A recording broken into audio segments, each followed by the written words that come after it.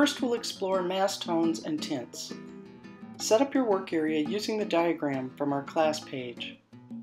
We want to apply some full-strength color, but watercolor right out of the tube is difficult to handle, so we'll dilute it just until it's no longer sticky. Apply a short stroke of full-strength color, then rinse your brush and dilute the color some more, and continue with the diluted color.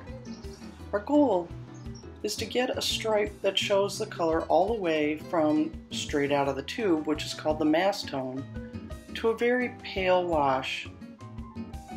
Pale washes are sometimes called tints.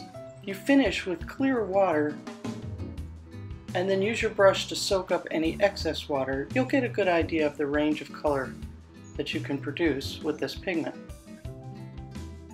Now repeat with each of your colors.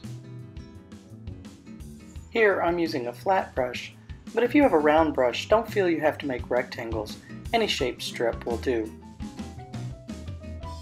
You may have burnt sienna or burnt umber in your set of colors.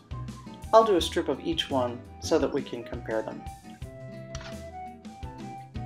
When you add colors to your palette, do this exercise for them too, and save the cards as a reference until you know the colors really well.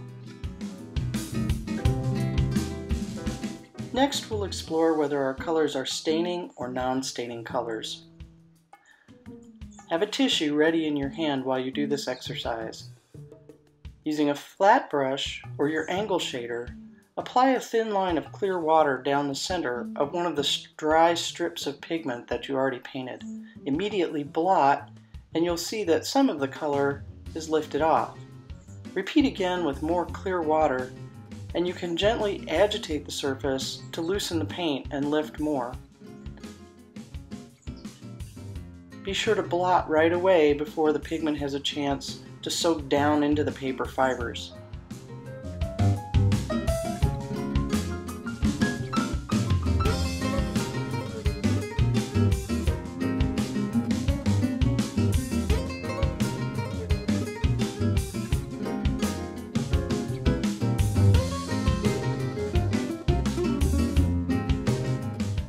As you can see, the colors we're using in Watercolor Jumpstart are fairly non-staining colors.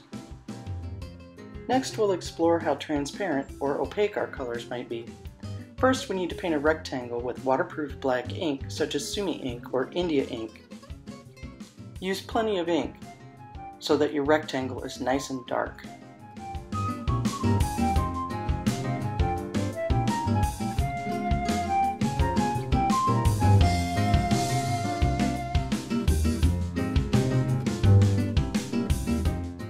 When the ink is completely dry, turn it sideways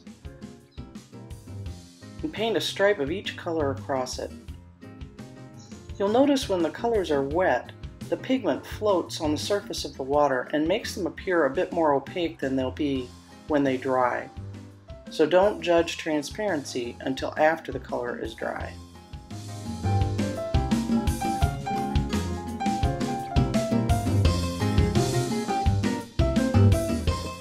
As you can see, the colors we're using are fairly transparent. For comparison, here are some other colors.